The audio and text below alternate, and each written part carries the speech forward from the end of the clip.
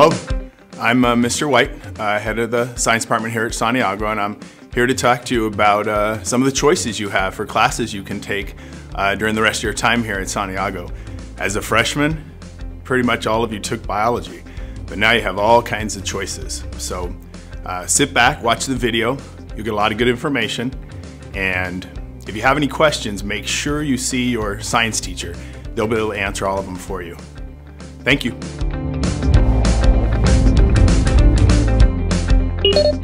Hi, I'm Mrs. Spivey. I teach zoology here at Santiago High School. We're really lucky to have a zoology lab at this school, which allows the students to learn about a number of different animals, including reptiles, small mammals, amphibians, and even invertebrates.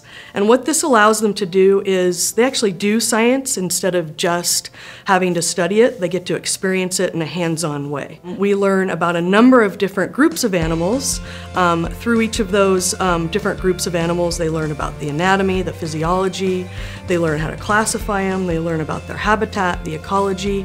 In addition to that, there's a number of different research and library projects that the students get to experience, and Mr. Tooney, the librarian, has helped develop those over the years. And so if you're interested in animals and interested in the class, I'd love to see you in zoology next year.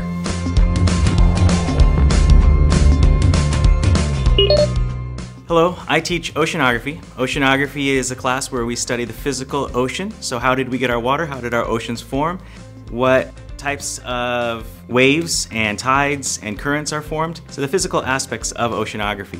We also, at the end of the year, do the biologic aspects of the ocean. We usually do a cleanup of one of our rivers here in Corona. We also maintain an aquarium so that students can understand the biologic aspect of oceanography. We also look at different types of animals in the ocean and why they live where they live.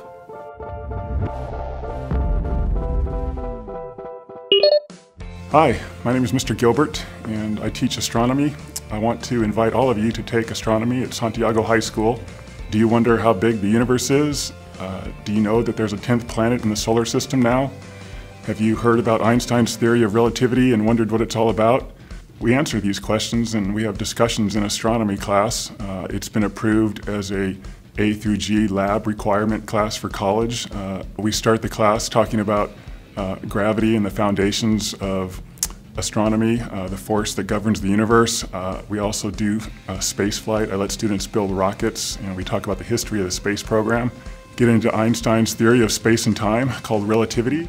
The first semester basically prepares students to study the universe. The second semester we start with earth science, and then we go to the moon and we talk about stars like the sun and constellations and astrology. One of the themes throughout the entire class is there such a thing as intelligent design, or is the universe just random? We talk about the possibility of intelligent life in outer space, aliens and UFOs. We would like to build our program, and you're welcome to take this as an elective, but it does meet your physical science requirements. Thank you for your time.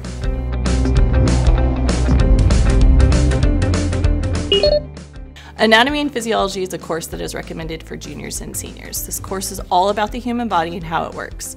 So throughout the year we do mini labs and activities that are focused on your body, and you test your own body and its own reactions. We do have a dissection. The main dissection is the cat, and we primarily are using the cat to learn muscles, but we also use it for internal organs.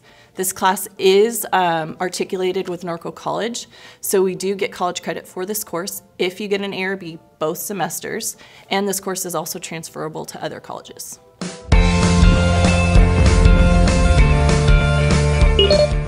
Hello, this is a course description of the regular environmental science course. It's a G elective course, which means it doesn't have the pressure and stress of the AP exam or difficult unit exams. It's a project-based class where you're going to be learning how to urban garden, compost, and maintain an aquarium. We're going to be talking about the global issues, how humans affect the environment, and in positive ways and in negative ways. It's a class that also does the cleanups and hikes on Saturdays.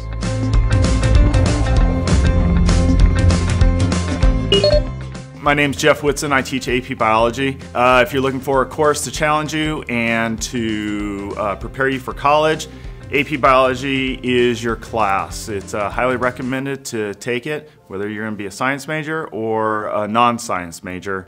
It's a good class to have to prepare you for college. We do a lot of exciting things. We will maximize your potential to pass the AP test, and we always have a great time and a good year. Talk to your friends about the class, and we'll hope to see you next year.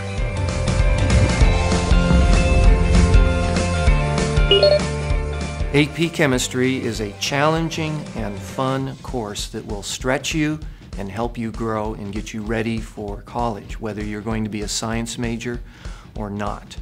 One of the great advantages of AP Chemistry is it's going to sharpen your thinking skills and analytical skills, and you can transfer those to many areas. If you're considering a medical field in college, this is a no-brainer. You must take AP Chemistry if you plan on going to medical or dental or veterinary school. Otherwise, you'll be competing with students in college who have taken it, and your first science course in college is chemistry. So, no-brainer for you. I have had music majors take this class and do very well. It does distinguish them when they're applying for college applications. If you have not already received this form in your classes, perhaps you're a senior and or a junior and not currently taking chemistry or something, you can stop by my room. It further describes the class with some questions on the end. I have another one here for you, like that. And also, if you're interested in being a lab assistant for our very specialized program, I have information there that you can come by and pick up in room D116.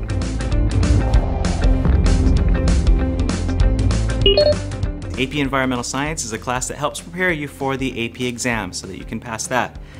Things that we cover are, we kind of look at the global situation of the world and how do humans interact with that. What kinds of ways do we cause pollution and what does that do with our health? How do we use resources and how does that help in making our lives better, but at the same time having a cost in causing some pollution issues. Some of the key things that we do is in the urban garden, we do composting and we maintain an aquarium.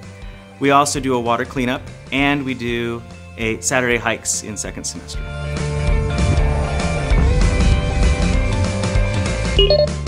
AP Physics 2 is for juniors and seniors. Prerequisite is AP Physics 1. You should be concurrently taking pre-calculus. It is algebra-based with a little bit of trigonometry. Covers electricity, magnetism, thermodynamics, atomic and nuclear physics. We give this for students who are non-science majors, who will be non-science majors, and who would like to major in astronomy, architecture, chemistry, computer science, software engineering, engineering and industrial management. And once again, for all the other majors that you could do with AP Physics 2, you can go on the AP College Board website and check it out.